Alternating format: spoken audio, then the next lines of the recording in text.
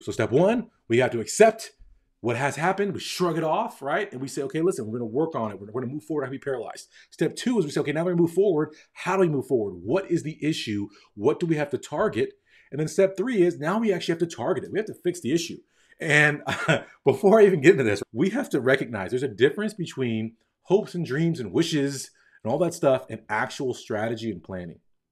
There are people who say there's an issue here and I just believe it's going to be better. I'm going to hope it's going to be better. No, you have to have a targeted plan, especially when you're reapplying, because you have only a few months to fix this issue.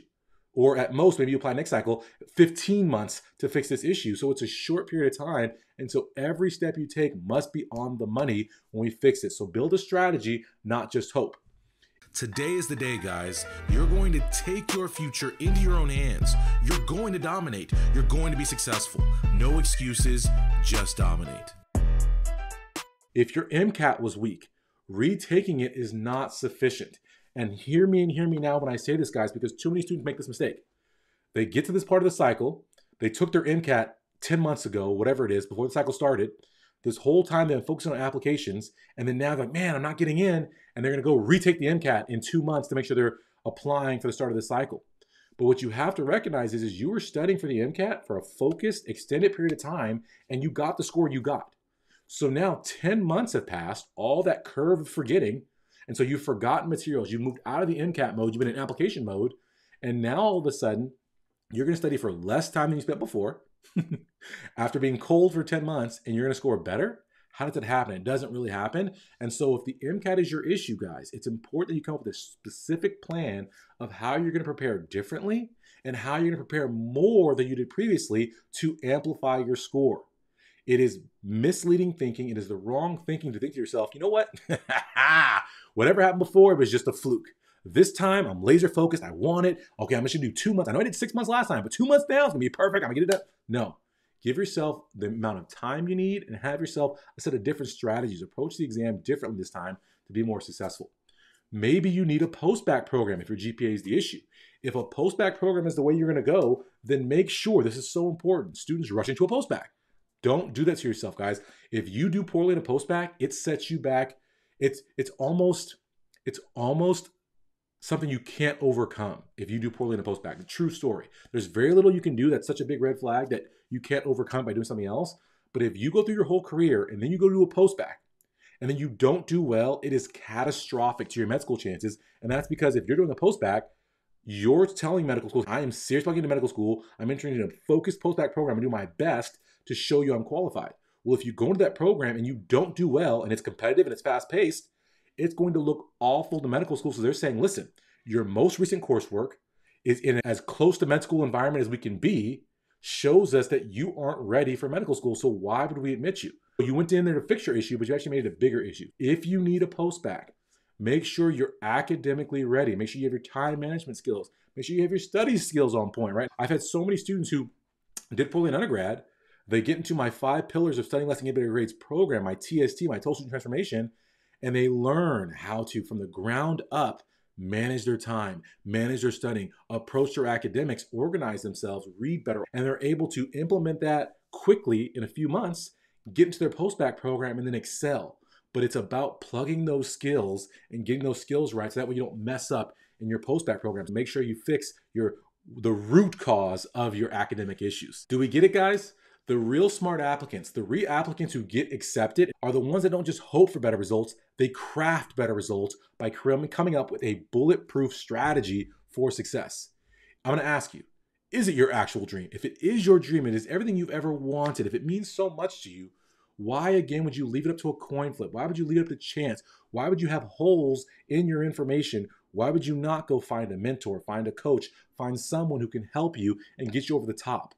I can say this from the mountaintops. Stop listening to Reddit. Stop going to studentdoctor.net. Why? Because these are anonymous people and we just don't know where the advice is coming from. Get with someone who's reputable, who'll put their name behind the advice they're giving you, so that way you can be successful and get into medical school.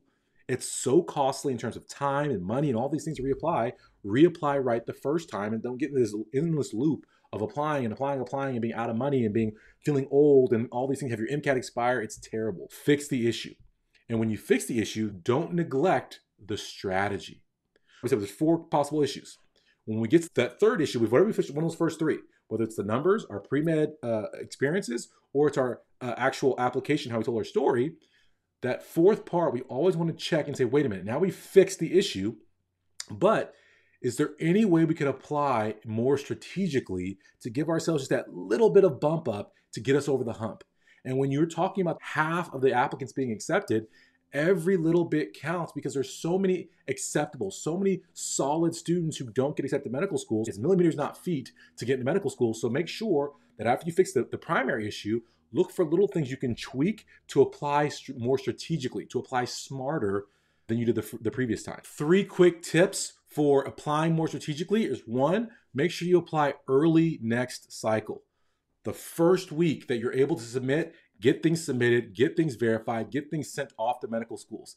This is so important. And when it comes to application strategy, it is the #1 factor in improving your chances, all other things considered. Make sure you apply early and you apply complete with your application. If you do that, it gives you the best odds of your application being fully considered. The second thing is consider broadening your school list. So if you went with only top tier, and when I say top tier, guys, it's all relative, right? Getting into medical school is getting into medical school. You're gonna become a doctor no matter what. If you go to a lower tier medical school, don't poo-poo that. That's an awesome feat to get into any medical school. But with that being said, there are tiers of competitiveness in terms of applying to. And so if you've applied only to the most competitive schools, take some time and broaden your school list. Maybe you live in a very competitive state. Start looking out of state. Maybe you only apply to the Ivy Leagues. Okay, well, let's take a step down a little bit and let's apply to some other medical schools across the country. There's a lot of great medical schools out there. If you only did MD, maybe broaden out and add some DO schools. If you only did a few DO schools, add some more DO schools. If you only did MD and DO schools, maybe it's time to go even broader across the DO schools, or maybe it's even time to look at some Caribbean schools. And I have some great videos on this, but I've had a number of students go to the Caribbean, do excellent, get into Ivy League residencies, get into UC residencies, because they've gone down into the Caribbean right, and there is a strategy for that. Make sure you check out my video about that so you can be successful if you do go to the Caribbean. When we talk about broadening your school list, one pushback that students may have is, well, wait a minute, I applied to the most number of schools I could apply to that I could afford. And now I already have a cycle behind me, so I'm even more broke this cycle. It's okay to be broke. But what you're gonna do in that situation is you're gonna shift your schools.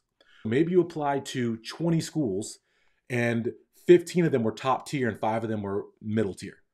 Now we're gonna flip it. We're gonna do 5 top tier and we're gonna do 10 that are low tier and then 5 mid tier. So we're gonna shift. So if you did all MD, maybe you do 5 MD, then you do 15 DO. So whatever you can fit in your budget, look at shifting and reallocating those school lists.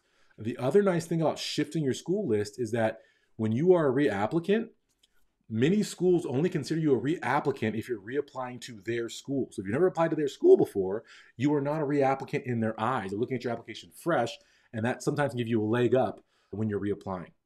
The third and final thing is, as you go through and you start doing all these things and you talk about the strategy part of it, get that real feedback. Have I said that enough in this video? Get real feedback before applying so you don't repeat the same mistakes.